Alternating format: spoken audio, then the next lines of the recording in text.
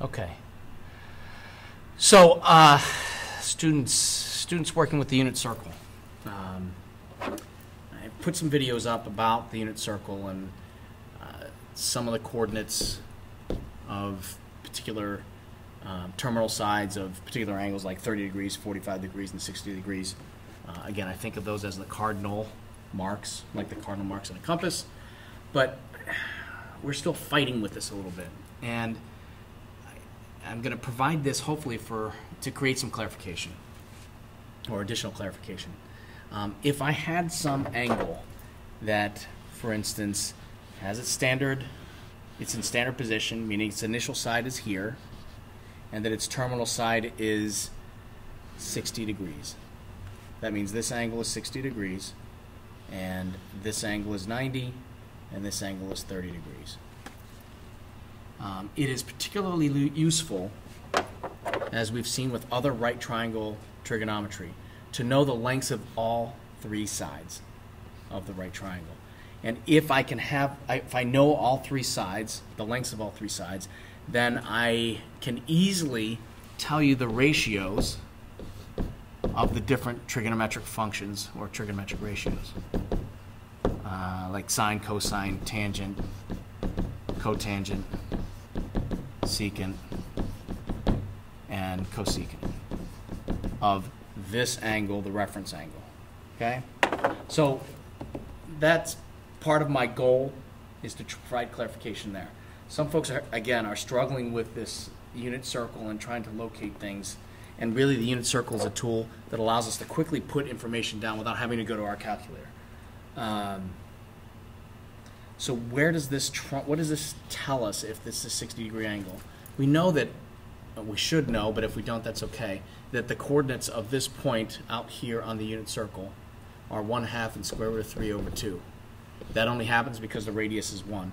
But where does this come from? And we'll show you two different. So here we go. If I have a right triangle, let's give you the easier of the two first. A right triangle, and let's say that it's a 45, 45, 90-degree triangle.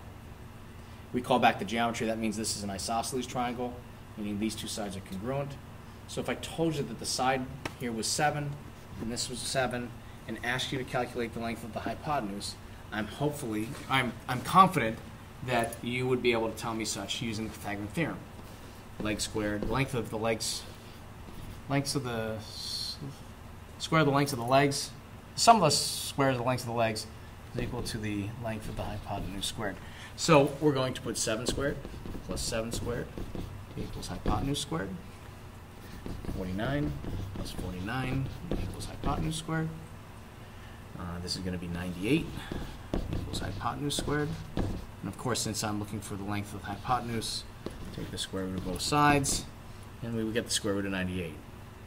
But in an attempt to simplify this, can't I do this? And then because this number is the square root of 49, it's really 7. And the square root of 2 is still there because it couldn't be simplified, and I get this. 7 times the square root of 2. Now, keeping that in mind, let's look at another right triangle. Oops, that's poorly drawn. Not that that's significantly better, but there we go. Another 45, 45, 90 triangle. But in this case, I tell you that this is 3, and I want to calculate the hypotenuse. Again, leg squared plus leg squared equals hypotenuse squared. 3 squared plus 3 squared equals hypotenuse squared. 9 plus 9 equals hypotenuse squared. 18 equals hypotenuse squared. Square root of both sides. I get 2 times the square root of 9. Excuse me, that's not correct. I'm going too fast. The square root of 2 times 9, which is 3 times the square root of 2, and I get this. Do you see any sort of pattern? The relationship between this number and that one that looks very similar to the relationship of this number to that one. And I'm hoping that you're going to tell me that I will never have to do any of this work again or this work again, because I'm going to recognize that when I have a 45-90 triangle, why would I put 44 there?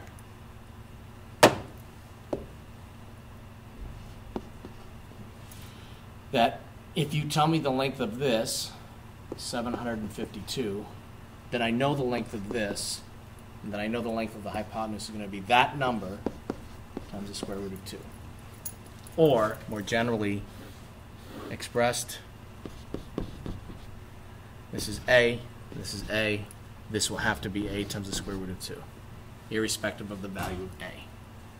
All right? That being a right angle, of course. So, that's one triangle. Let's go back here.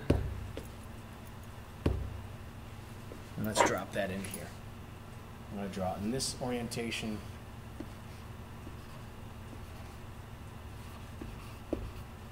Okay. Now let's skip ahead.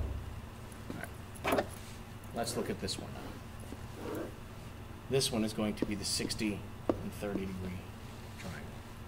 This one is more, it's just a little bit more time consuming to do the Pythagorean Theorem, because I'm trying to prove to you that these two lengths, this one and this one, the hypotenuse and the longer leg, have the relationship, or that they have relationship with this short length of the shorter leg. At least that's how I look at it.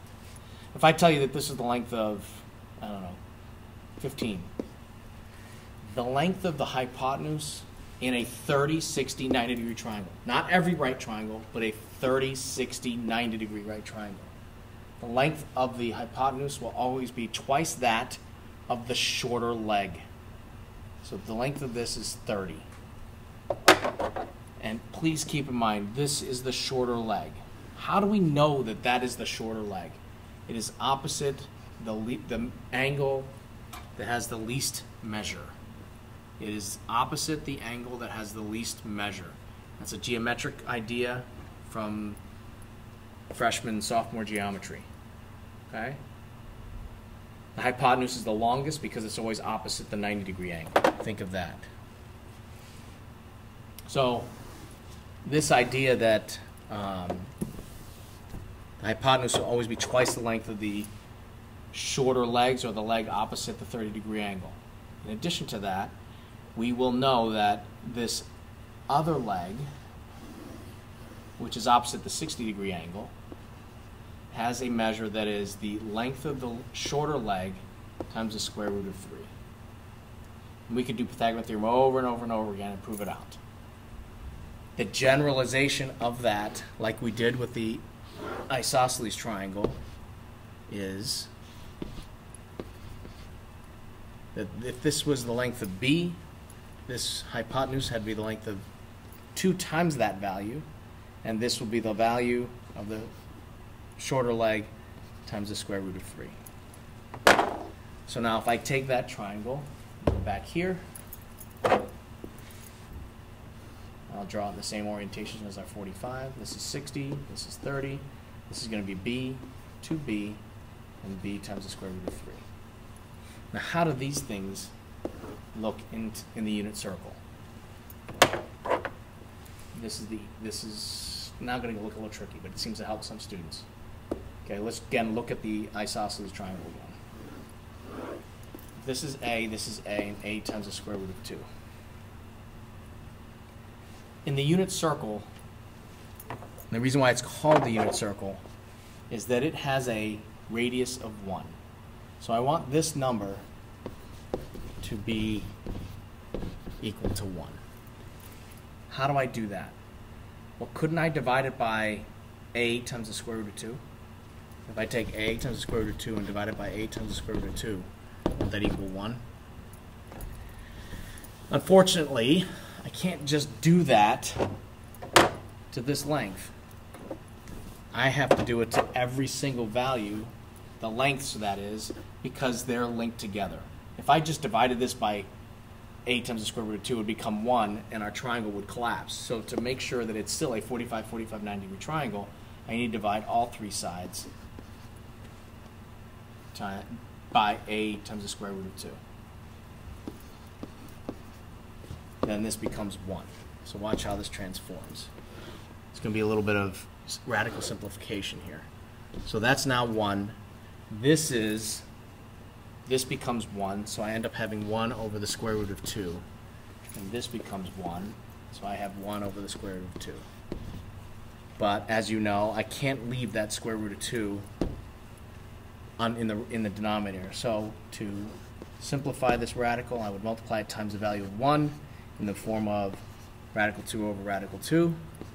This becomes square root of 2, and this becomes square root of 4, which is, in fact, 2. So this is really equivalent, not really equivalent, it is equivalent to the length of radical 2 over 2, or square root of 2 over 2. It's isosceles, so this is also, and we could do the same process. Hopefully you know it would be the same. And so our right isosceles triangle has these measures when its hypotenuse has a length of 1. If we do the same process with this guy, 30, 60, 90, then we get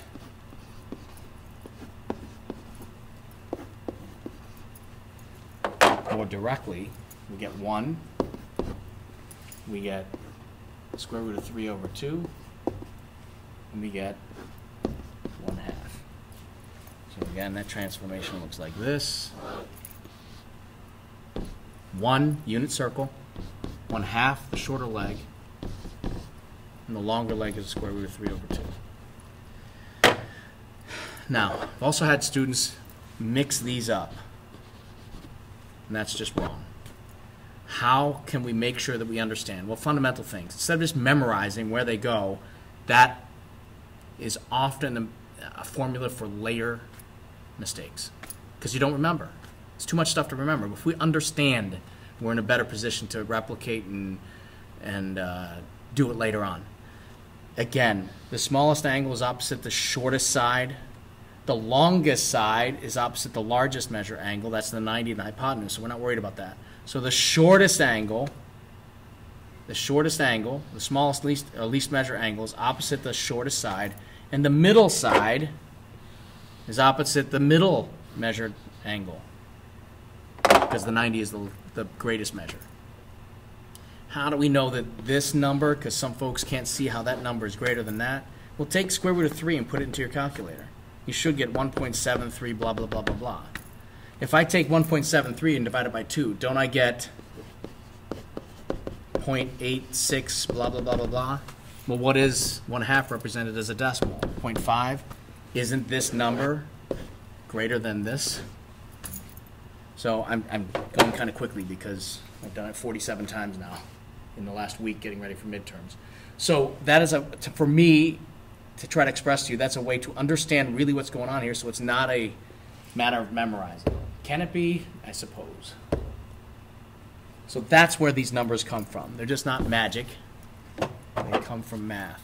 So the length of this side is the square root of 3 over 2, because it is opposite the 60-degree angle. And this least measure angle is opposite the shortest side, and so its measure is 1/2. And if I had a 45-degree reference angle in here, like that one, the length of this side is 1 because it is the hypotenuse. This would be the square root of 2 over 2. And please take note that it is negative because it's in the negative y direction. And this has the square root of 2 over 2. And, of course, since it's in the negative x direction, it is also negative in this case. Okay? Hopefully that helps.